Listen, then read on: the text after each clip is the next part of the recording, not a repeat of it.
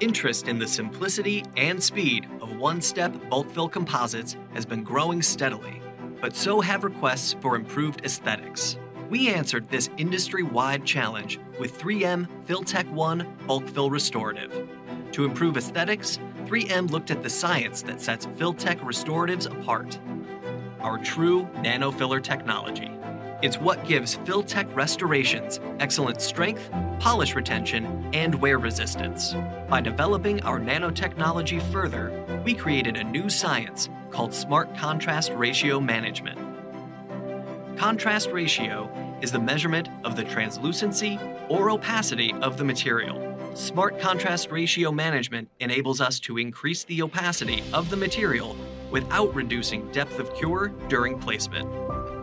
As you can see, in the cured state, Filtek One Bulk Fill Restorative has a higher opacity than 3M Filtek Bulk Fill Posterior Restorative, resulting in improved aesthetics. You value being able to place bulk fill composites in one increment up to 5 millimeters. Now, we're delivering the improved aesthetics you want to with 3M Filtek One Bulk Fill Restorative. The 3M science behind the bulk fill placement is still the same. It contains two innovative methacrylate monomers that act to lower polymerization stress.